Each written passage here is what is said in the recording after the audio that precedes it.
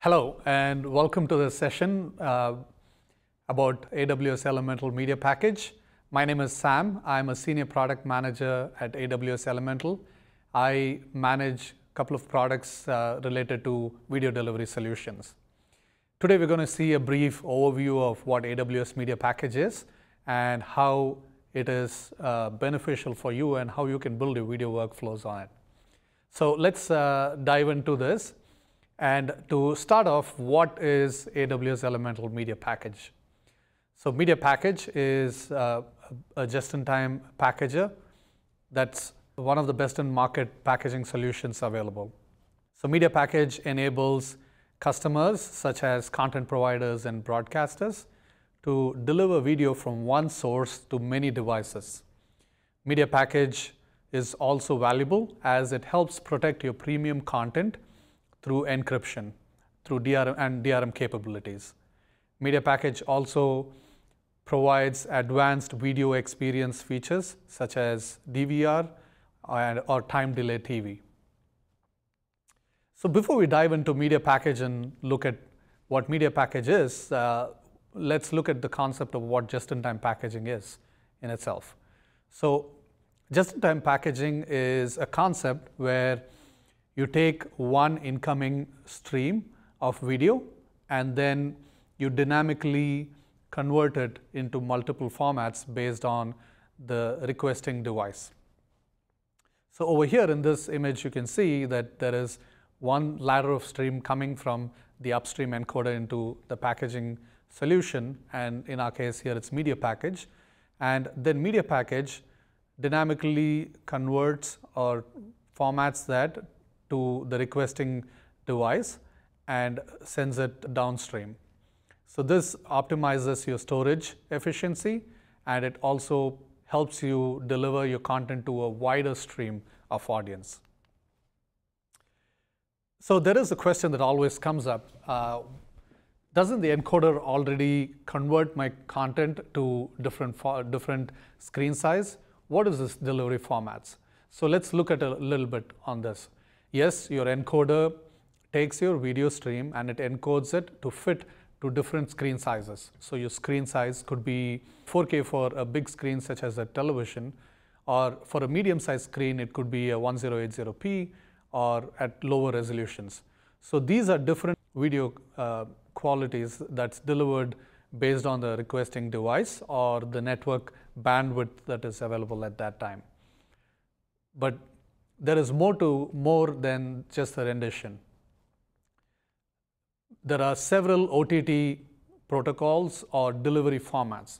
These are based on the requesting end devices. So there is Microsoft Smooth Streaming, which is used by the Microsoft devices such as Xbox and Microsoft PCs. And there is Dash, which is used by Android devices and other new Microsoft devices. And there is HLS, which is predominantly used by Apple devices, iOS devices, and also other set-top boxes. So these delivery formats are basically a technology where it has a manifest file that helps the end device interpret the incoming video stream. So these are different formats in which the content needs to be delivered. And this is a function of the packager. It takes the incoming stream and it can deliver it in multiple formats to these devices. So there are two different kinds of packaging workflows. So like you can see here, there is static packaging or pre-packaging. In this format, the incoming video is taken and sent to a packager. The packager then converts this into the number of formats that's required. So it could be Dash, MSS, or HLS. And this content is converted into that format, and then it's stored on a static storage or an origination location. And from there, the content is delivered to your player. So this is a one-time conversion of your content into that format, and it is stored in the number of formats. So it could be 2 or 3, depending on how many formats are needed. Just-in-time packaging is another breakthrough concept that came in to help optimize your storage capabilities and also to provide a future-proof format of packaging. So in this, like you can see in this diagram here, the content is encoded by an upstream packager and it's sent to your packager.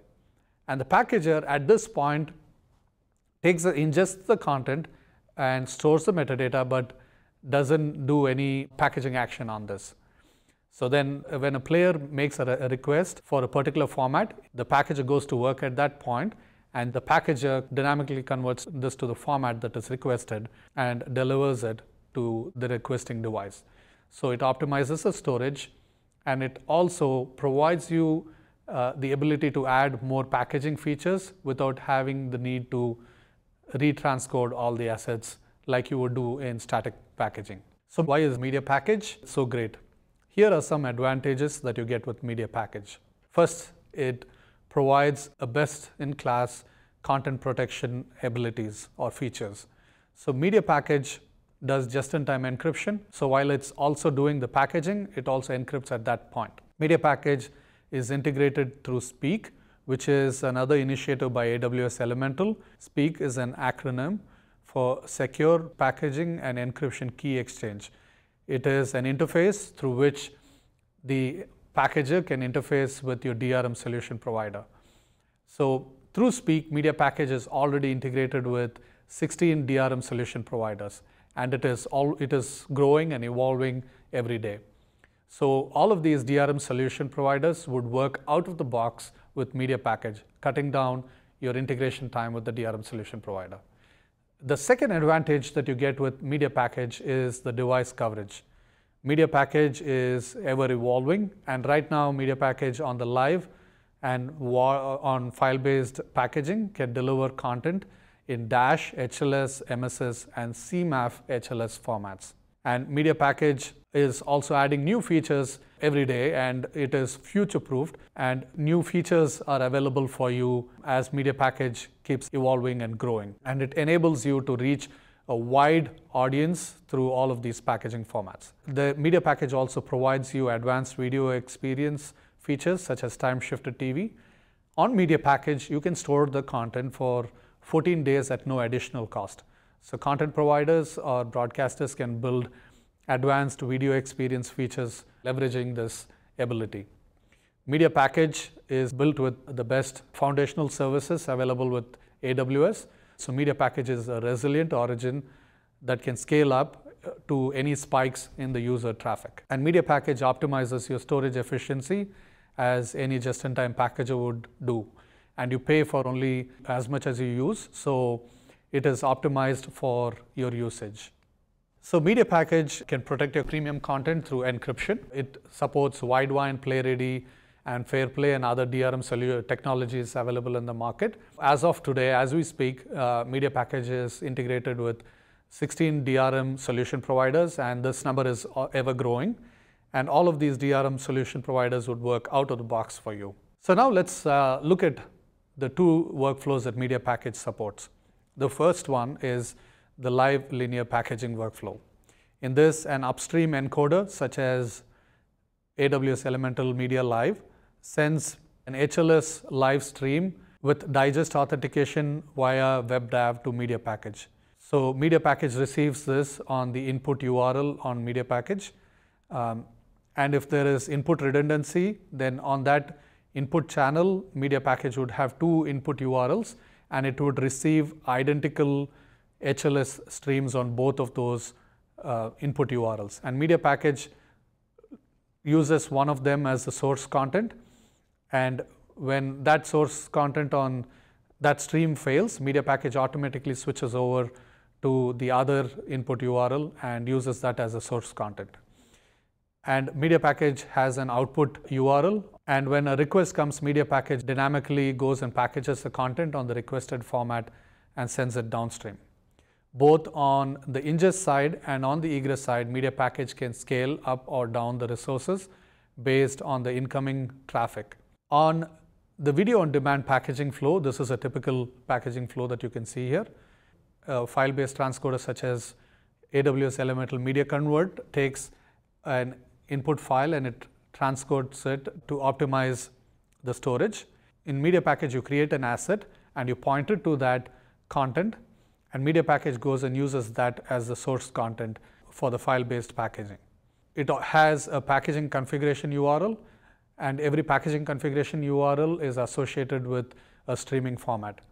And an end device makes a request to MediaPackage through the packaging configuration URL, and MediaPackage dynamically packages the content to the requested format at that point. And again, here on the packaging configuration on the output side, MediaPackage can scale resources up or down based on the incoming request traffic. So that brings us to the big question: how much do all of these things cost me? MediaPackage has a very simple pricing model. For live, MediaPackage charges per gigabyte of content that it ingests, and it charges for per gigabyte of actual content that is consumed. So customers pay for the actual usage. And on the WAD side, we have no charges for the content ingested. So you can bring all your library to MediaPackage, and you won't incur any charges or costs at that point.